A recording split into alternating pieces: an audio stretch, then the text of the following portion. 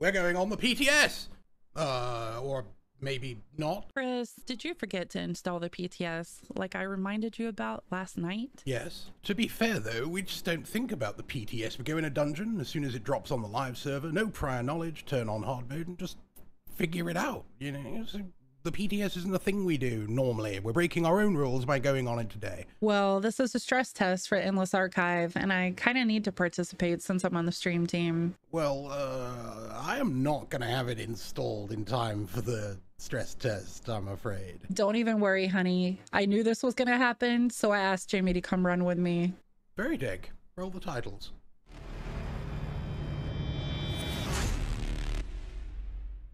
So, Update 40 has arrived on the public test server, bringing with it the Endless Archive, a new type of PvE challenge you can take on alone or with a friend that pits you against wave after wave of enemies and bosses from across Tamriel, including familiar enemies from quests, dungeons, and even trials.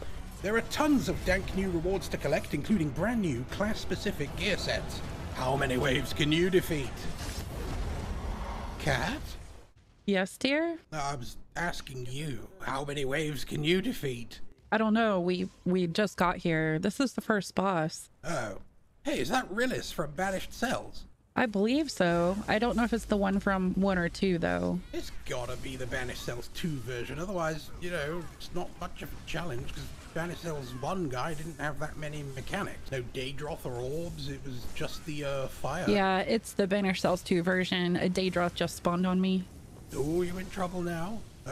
Or not?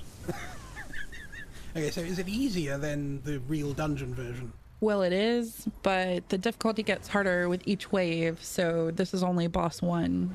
Very dank. So what happens now that you've defeated him? You get a chest with dankies in it, and then this thing over here, you get a choice between 2 buffs. They're called verses, and the buff stays with you as you progress through the next area. Oh, wait. These ones are called visions. I get it now. So each stage you finish gives you a verse, which is a buff that lasts until the end of the following stage, where you get to pick a new one. After 3 stages, there's a boss fight where the buff is a vision, and those last the entire time you're in the archive, carrying forward across the stages. Well, I'm not going to lie, I didn't understand a word of that. I guess this is going to be something I just need to experience for myself, if I'm ever allowed on the PTS. It's not done installing yet? Unfortunately not, madam. I don't think it's going to be ready by today. I just want to play. When's it gonna be my turn? Exactly. So I'm not sure if I've got this right, but you do a wave of guys or a stage, and then when you've killed them all, a little doodad appears, you choose a buff, and that buff stays with you for the following stage, but at that point you choose another buff, that one doesn't stay with you. Or is that right? More or less. It's a bit more in depth than that, but yeah, basically you clear a stage, choose a buff, take the portal to the next stage, and so on, while the difficulty increases with each cycle.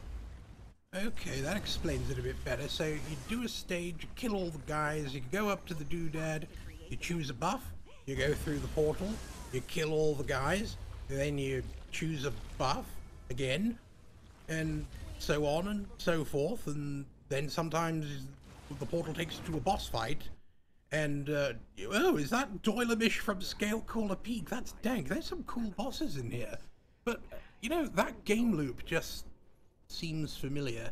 Kill a bunch of guys, get a buff, kill a bunch of guys, get a buff. It'll come to me. I've seen it before. What are you talking about? This is brand new. This is brand new, but the concept isn't. I have seen this before, I'm telling you. What?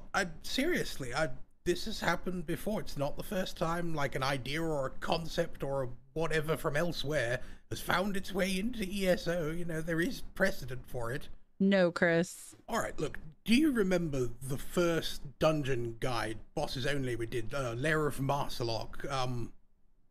When I'm talking about there's a precedent, just roll the clip. Well, hello, ladies and gentlemen, and welcome to Kattatonia, starring me, the Mighty Crino, and this is Lair of Metroid Prime, a game where a strange, mysterious entity spreads a blue poison across the land that corrupts and poisons everything it sees, twisting its native creatures into horrible abominations and its trees and plant life into more horrible abominations. Actually, no, this is Elder Scrolls Online, but it's not hard to tell what game the developers were playing the weekend they came up with this dungeon. You make the head at me, madam, but I've seen this game loop somewhere else, and it'll come to me. Ooh, what's going on here? This looks like a different thing? We're not fighting guys in this room? Oh, so sometimes after you clear a stage, a smaller portal appears called a portal to the unknown. And they have some different unique challenges. Like in this one, I have to look for pages that are hidden in other levels. Eventually, a portal to here will appear again so that I can turn it in. Oh, so just like something a little different to kind of break up the repetition a bit. That's cool, I like that. Uh-oh, Jimmy's out of time. He's got to go back to work now. Is your install done yet? Believe it or not, madam, it bloody is! Oh my god, look how much room there is in the guild house! Look at the consolidated tables! Oh my god, this is amazing. Okay, I gotta turn my UI off so I can have a proper look. They look so awesome, don't they? I can't wait until they're on the live server. Me either, they're absolutely amazing. I wanna look at the UI. Oh, it's just like the transmute station UI. It's like the sets are all by zone or DLC or whatever, categorized the same way. That's pretty cool.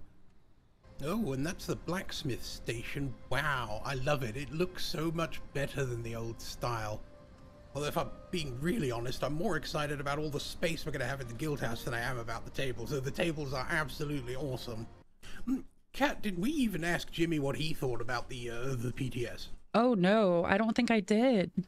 Well, he's live now. Let's go bother him on his stream and find out. So we went to visit JimmyJJShabadu. There's a link to his stream in the description below. Check him out. He's awesome. And when we got there, we arrived just in time for a chipmunk voice redeem. Oh, and I owe apparently a chipmunk redemption I just saw came in. All right, let's swap to that for 10 minutes, courtesy of Mother Ducky. I'm gonna have to put subtitles over this, aren't I? I say you the deepest thoughts on the endless archive. You must know my deepest thoughts. Oh dear. As far as the selection of bosses there, they're really interesting. A nice selection from a variety of different sources.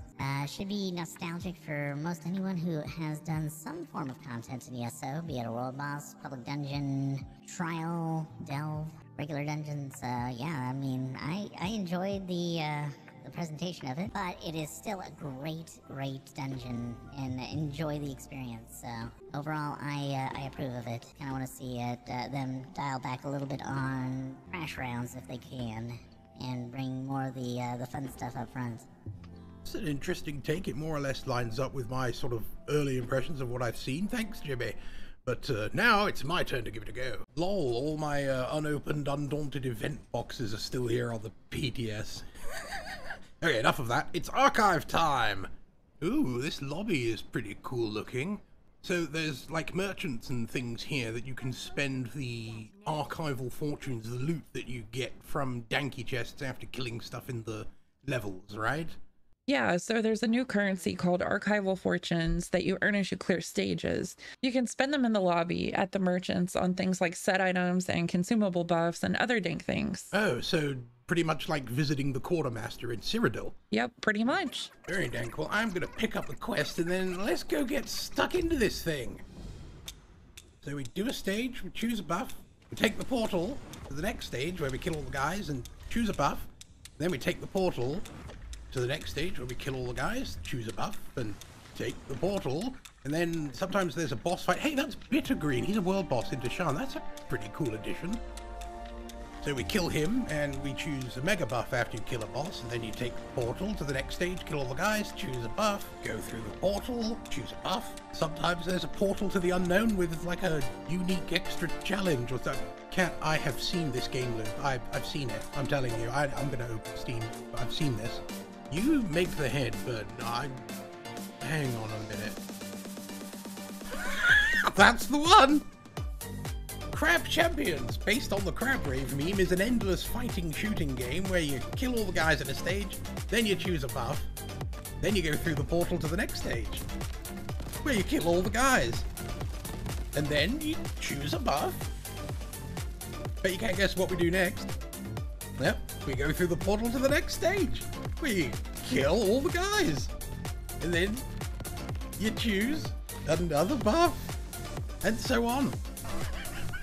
What I really want to know is, did the developers play Crab Champions? Did that give them some inspiration? Let's ask Mr. Mike Finnegan from the ZOS dev team. Oh yes, Crab Champions is a very dank game. I personally have over 5 million billion hours in it on Steam. But no, Endless Archive is its own thing entirely. It's not even an identical game loop lol, so I guess your theory is wrong LMAO willy illy illy illy illy illy illy illy illy illy butt cheeks. Well, I still think it's just like Crab Champions.